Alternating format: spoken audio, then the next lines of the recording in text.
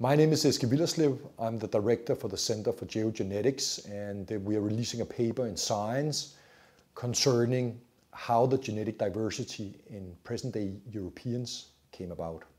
We have sequenced the genome of a 37,000-year-old individual from Europe, meaning it's one of the oldest modern humans found in Europe. And this genome basically reveals three different things. First of all, and this is very surprising, we can see that all the major genetic components present in living day Europeans were already present in Europeans 37,000 years ago. And that changes the whole concept of how Europe was populated, where we previously thought, well, it was massive movements of people from outside into Europe providing genes.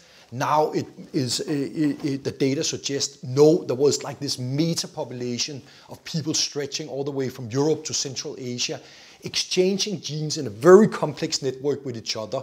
And it's not this massive movement of people all the time going back and forth.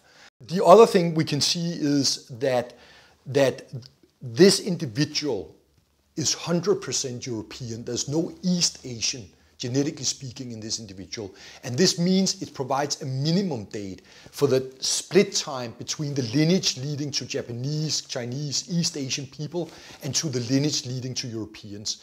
So that is minimum 37,000 years old, this split time after people left Africa. And that has been a matter of great debate.